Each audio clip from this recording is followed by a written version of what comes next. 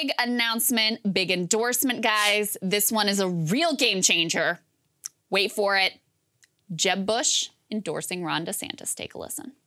Is this Ron DeSantis' opportunity to run for higher office? I think it is. He's been a really effective governor. He's young. I think we're on the verge of a generational change in our politics. I kind of hope so.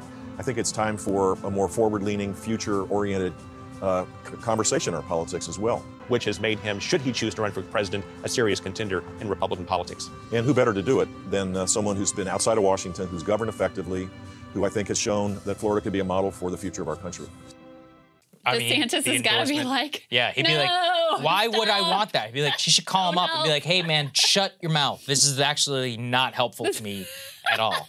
That said, I mean, it illustrates the fundamental problem that he has, which is that the people who want him to win and to run the most are anti-Trump people in the Republican Party. But if he ever wants to win the Republican nomination, he would have to be a person who's able to unite the Trump side and the anti-Trump side. Worse, the anti-Trump side, as you can see there, has yet to coalesce around a single person. You have Nikki Haley in the race. You have Vivek Ramaswamy, who's now in the race. We'll see how he ends up in the polls. I'm actually curious to see if he's even able to make a dent. But you have Mike Pence here jockeying for the nomination. You have Mike Pompeo, John Bolton, all these other characters. Asa Hutchinson, they're considering throwing their hat in the ring. You know what? Especially, I think Mike Pence, given his standing, we shouldn't forget, he's the only one who has a real organic constituency in the Republican Party. It's evangelicals. Yeah. And also, though, Pence is still aligned with the old GOP. Pence has already come out and said, no, I think we should cut Medicare and Social Security. And Ukraine is now becoming a massive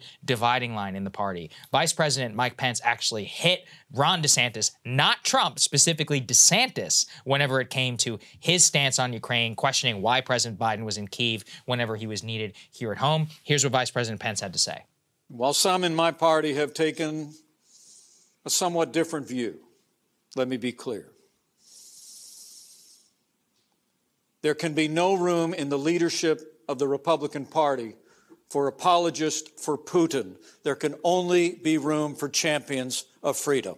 And the reason we know that's a shot at Ron DeSantis and not at Trump, who has actually gone further than DeSantis in terms of his Ukraine comments, is because he made sure to say that Russia didn't try to seize territory during the Trump-Pence administration and praised, you know, Trump in other ways, basically was touting their record as opposed to what DeSantis has been saying on Ukraine. It's like this shows you, too, where the infighting of all of this is replicating the exact 2016 conditions, which if Marco Rubio had dropped out of the race or John Kasich much earlier in the cycle, then, you know, Ted Cruz would have had a shot. I wouldn't say he would have won, but he might have come much closer to winning the nomination. But these people are all such narcissists that they're like, no, it's my turn, it's my turn, it's my turn, that they're splitting up the anti-Trump vote, cannibalizing themselves, and not a single one has yet to criticize Donald Trump. Mike Pence cannot say anything bad about Trump. Vivek Ramaswamy was asked on Sean Hannity. He said, I consider President Trump a friend. And I'm like, okay, maybe. Nikki Haley, I'm not kicking sideways. I'm kicking forward because she's always kicking. At a certain point, you have to run against this man because trying to cannibalize each other's anti-Trump votes, of which is barely even exists as a lane for one individual, let alone 5 individuals, good luck. And also, you know, you have to say this. On Ukraine, DeSantis and Trump are clearly the ones who are on the right side of this with the Republican base. Like, the number of people who are like rah-rah, NAFO, pro-Ukraine is under 50% in the Republican Party. So if you're fighting for those scraps, I mean, good luck. I thought it was significant that DeSantis adopted the same posture as Trump. Because there, you have, what, 75% right now of the 2 Republicans that are polling at the very top in terms of support, who are both adopting the same line on Ukraine. That's it. That's an ideological victory. You can clean up. Absolutely. And there's new reporting that this isn't really surprising given the way that Ron DeSantis positioned himself when he was in Congress, but this is a new evolution for him. Andrew Kaczynski over at CNN tracked down his previous statements on the situation in Ukraine. The headline here is Ron DeSantis wanted to send weapons to Ukraine when he was a congressman. As a presidential hopeful, he questions U.S. involvement. And basically, you know, when he was in Congress, it was like the Obama era. And this was his critique of Obama, was that he wasn't being hawkish enough. He wasn't doing enough to arm Ukraine. And so he said, you know, a lot in that direction at that time. Here's one quote from the article. They say, once an advocate of a hardline, hawkish approach to Russia by supporting Ukraine, the Florida governor shifted course this week in anticipation of a potential presidential run, questioning whether it was the U.S.'s interest to be involved in what he called things like the borderlands or over Crimea. He added that Russia was not the same threat to our country, even though they're hostile, and downplayed the threats that Russia could invade NATO countries. However, at the time, he described himself as a follower of the Reagan School of Foreign Policy. He said some things like, I'm an old, unreconstructed, Cold War kind of a guy, basically. He said they viewed guys like me who are more of the Reagan school that's tough on Russia as kind of throwbacks to the Cold War. They criticized Mitt Romney in 2012. Now, all of a sudden, because they're using it against Trump, they're so concerned about Russia. He also talked about, he was critical of Obama refusing to provide, quote, lethal aid to Ukraine. They were trying to do a reset. The Democrats lauded that. So in any case, you can see that he can read the political writing on the wall and is definitely trying to shift his position from the way he positioned himself during the Obama era. One of the things that surprised everybody in DeSantis, look, I remember DeSantis as a congressman. He was remarkable in literally no way whatsoever. He was a replacement level Tea Party guy. Nobody here thought about him at all. Then he ran for governor and people were laughing at him because they didn't think he was going to win. At the time, he was like 35 points down. He ended up finagling a Trump endorsement. He ends up barely squeaking by in 2000. I don't think people remember this.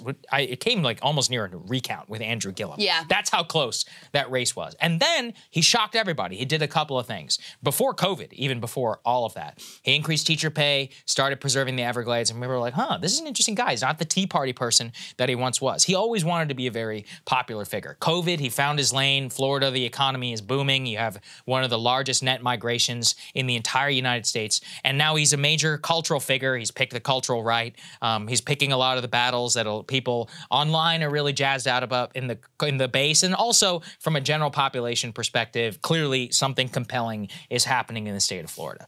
I think he's ultimately just a political wins guy. He was a Tea Party guy whenever he needed to be Tea Party guy. Now he is this, Ukraine skeptical person when he wants to be.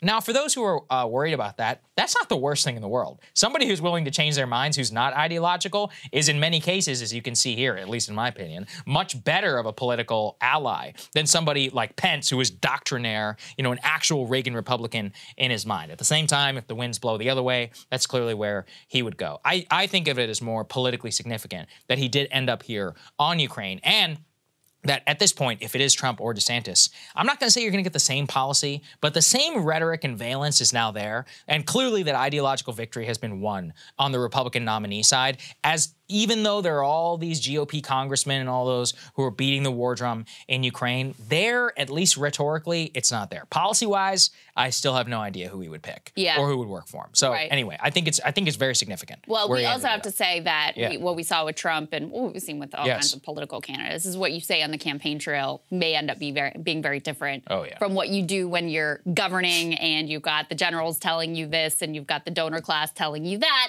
and there's a lot of pressures that come to bear on you, and the voice of the people that originally elected you becomes smaller and smaller and smaller, apparently. But I do think that the fundamental issue for Ron DeSantis right now, who has a genuine base of support. He's not like a Jeb. He's not, I don't want to diminish him like that. He definitely has really captured the imagination of some subset of the Republican primary caucus. But, if they're all afraid to go after Trump, and they're not afraid to take shots at Ron DeSantis, clearly, you are back in this 2016 dynamic where they're all jockeying to be number two, but guess what? Number two doesn't matter. Number one matters. And if you don't have a plan to get past Trump, he's not going to magically just disappear or disintegrate. If you're waiting for this guy to just self-immolate and go away, dream on. I mean, I guess, it's theoretically possible, but you better have a plan to actually win. Here's the latest polling that we've got. This is from Fox News. And, again, his polls have been all over the map, so just keep that in mind. But right now we've got Trump at 43, DeSantis 28, Nikki Haley with her little announcement bounce getting up to 7%, tied now with Mike Pence at 7%. And then you've got a bunch of, other contenders at 2% and 1%. So that's basically what the race looks like right now. And, we showed you last week some signs that Trump has actually gone up in the polls a bit, strengthened his hand a bit over the past number of weeks. And I just continue to believe that the time when he was weakest was right after the midterms. Midterms feel like a long time ago. All of the freshness of like, oh, this was a referendum on Trump and this didn't go well and DeSantis did really well on Florida. It's kind of fading into ancient history already. Yeah, look, I mean, the polls, they're all over the map. At the same time, all but one, I believe, I think 99% of them have Trump at the top. So that means something. What else do they show us? Mike Pence has the most static number across these I've ever seen. He's almost always at 7 to 11%. Yeah. It's like 7 to 11. So exactly, that's about, the hard right evangelicals. That's about what they compromise of the Republican base. Okay, that makes sense. And the rest of it is just totally up for grabs between Haley, Abbott, Cheney, Kirsty Noem, Mike Pompeo, Tim Scott, Glenn Youngkin, Chris Christie, Larry Hogan, all these people. But all of them still don't even add up to anything close to what DeSantis or Trump has to. And Pence is not wrong. The greatest threat to him is not Donald Trump. It's Ron DeSantis. Nikki Haley, the greatest threat to her is Ron DeSantis or a Mike Pence. It's the anti-Trump, Trump skeptical vote of which they are going to be. So they're really going to be vicious in trying to tear each other apart. And then all that does is benefit Trump, who's sitting pretty all the way up at the top with a near outright majority in many of these polls. It's a bad situation for many of them. Hey guys, ready or not, 2024 is fully upon us now. And Saagar and I have been brainstorming ways that we can really up our game for this critical election. Yeah, we rely on our premium subs to expand our coverage, to add staff, to upgrade the studio. We just want to give you the best independent coverage of this election, which is possible. So if you can help us out, become a premium subscriber today, breakingpoints.com, or the link is down here in the description video. It really means the world to us. And if you like what we're all about, this is the best possible way to keep us 100% independent, working only for you.